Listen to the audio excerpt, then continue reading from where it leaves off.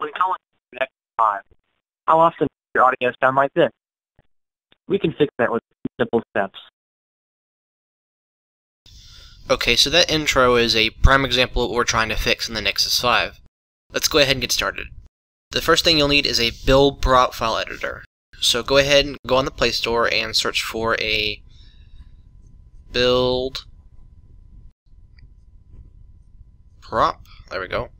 Build prop file editor. And I installed the first one I saw. It really doesn't matter which one you use as long as it does what it's supposed to. So go ahead and open that editor. And scroll down until you see Persist Audio Fluence Voice Call.